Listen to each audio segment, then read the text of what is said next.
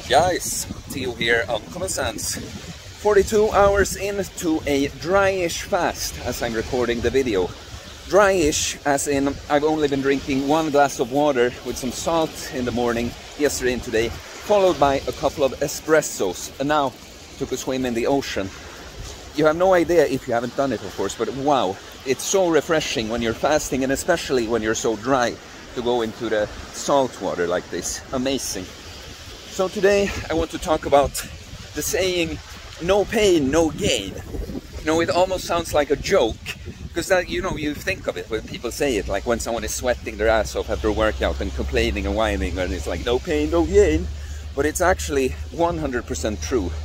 Pain is one of the greatest gifts the universe has blessed us with. It's just that we tend to think of it as a negative because it's a difficult sensation, right? And I'm talking about both emotional and physical pain. It's very different sensations, but they serve the same kind of purpose. So when we think about it, we are born with certain intrinsic characteristics, certain traits and instincts, right? Some things we just know to look for or avoid, kind of, as we're born.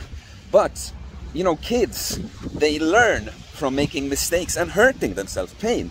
You know, kids, they run into run into stuff or fall or put the hand on the stove or whatever. They have to hurt themselves in order to learn many times.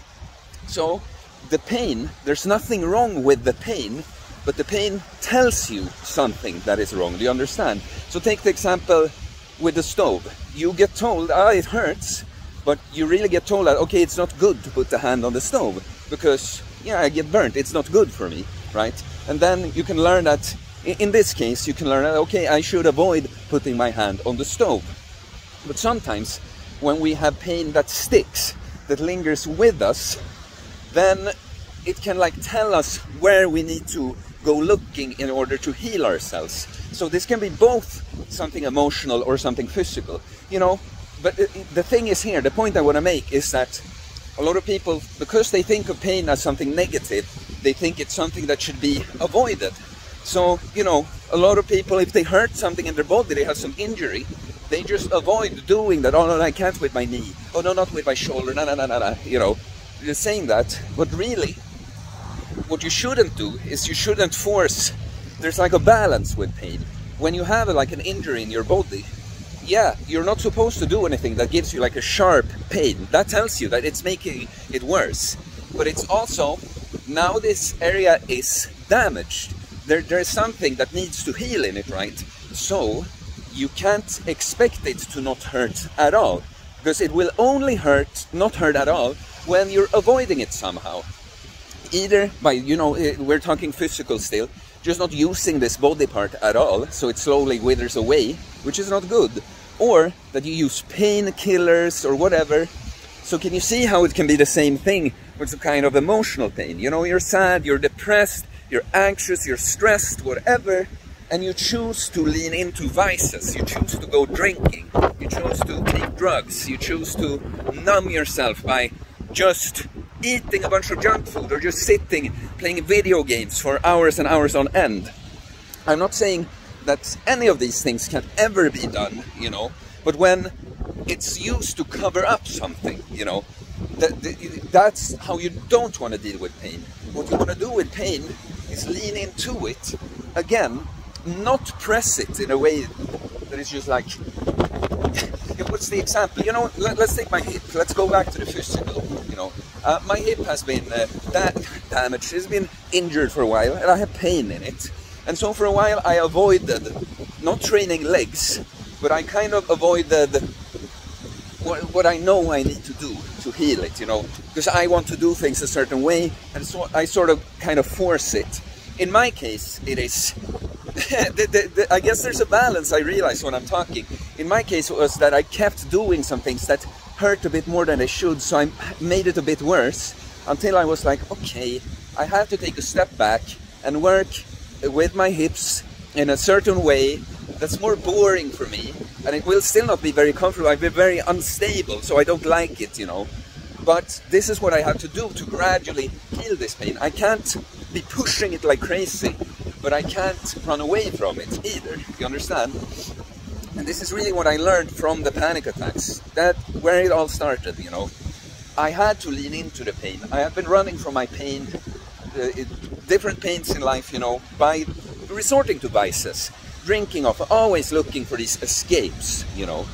But when the panic attacks hit, then I understood finally that, okay, I wasn't just meant to be like this. Like, my fault or not, doesn't matter. Something that I have done has led to this. This was not supposed, just predestined to happen. So I had to now start leaning into the pain. Like, one pain I had, one fear was, you know, I had a fear of being seen. I had stage fright, you know. And the panic attack sort of made any situation like a stage situation. And I couldn't run from it. I had been running from it so much before. I had even been drinking before, certain things like that, but it had not healed it. And now I had to lean into it, like, because now any social situation felt like a performance. And I just, again, I couldn't just face it. Like, you know, like I said, just smash through heavy squats with my hip injury. I couldn't just go out and do just anything, but I had to lean into it. I had to go and feel like I'm making a fool out of myself. People will think I'm an idiot, I'm crazy, I'm a loser, that I've been acting like this. But I had to lean into the pain, because the pain showed me where I had yet to become stronger and heal. And I had to find out that, oh shit, it wasn't so bad, you know. Like, people don't abandon me like I thought. And I started healing that. And I got rid of my stage fright after all of this. But another thing, when I had made like plans with someone I absolutely hate going against my word and feeling like I'm letting people down, you know. But I remember I had to, with people, I had to, one trip with my choir that I had said yes to, I had to say, I'm sorry that I am saying it so late, but I can't go on this, you know. I had to learn that too. It's not, you know, not everyone depends on me always. It's okay that I look after myself a bit. That was something I had to heal. So you understand, you have to lean into the pain. And then you had this point with pain too, that I've been big on self-inflicted adversity. Pain does make us stronger. Like I said, the universe, the gift the universe has given us with pain is telling us where we need to look, what we need to face to become stronger and improve. So that's again with like healing an injury. You often talk about when we take physical injuries that you have to expose yourself to on a pain scale like 1 to 10. You're probably going to have to feel something that's like a 3, you know, with certain exercises that might help. So you feel a bit of pain and discomfort, but you're not pushing it over the limit, so you actually make something worse, and then you gradually build that area stronger. It's the same with everything else in life, and that's why we can have this like really truly just good pain of like training hard, pushing our muscles to the limit so that they get stronger. And you know, cold showers, saunas, fasting even, we push ourselves through discomfort on at a level we can tolerate, but just a bit over our current threshold so that we get stronger. And so I'm talking about this subject today because I've personally had to face some pain within me that I realize I've been running from for a bit. It doesn't really matter what it is, but I'm not talking just about my hip. I'm talking a bit on the inside too. I've had to rediscover aspects of myself that I thought I had healed and was over. And I try to run from the pain, not as in, you know, because that's another thing with pain. Sometimes we're just in denial. You know, we're not even using vices and stuff, because that I've come to a point where I don't resort to vices like alcohol or whatever to numb my pain. But we can be in denial.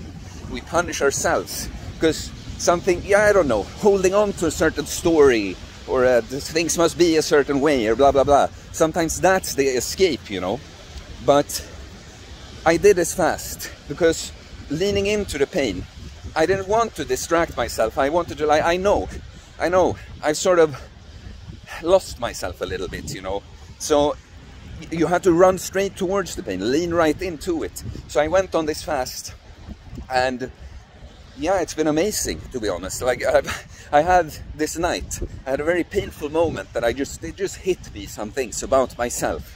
that I've been running from. But at the same time, it was very relieving, because now I wasn't all in this pain. You know, I was like seeing it from the outside and be like, ah, this is where I have yet to heal. I didn't think so, but now I'm accepting it. I'm not running from it, and I'm happy now. I'm happy because I leaned into it. I'm already stronger. I already realized some things, and I see the future. It's just like, wow, it's gonna get so much better. Like I'm getting stronger from this. So guys, no pain, no gain. Run straight towards it, lean into the pain. That's the way to grow. People that avoid the pain, those are the people that get stuck. You're gonna regret it. You're gonna regret it if you don't face it. So please leave a comment. What do you think? Please like. All comments and likes help support the channel, so I appreciate it a lot. If you're interested in my coaching on the training, nutrition, fasting, mindset, anti-fragility, becoming a beast, please go to my website and apply via the form there, or DM me on Instagram. That's usually the smoothest. And yeah, please subscribe for more content about fitness, fasting, losing weight, building muscles, how to improve that, stoicism, mental health, mindset, philosophy, mindset. It's a mindset, guys. No pain, no gain. Peace.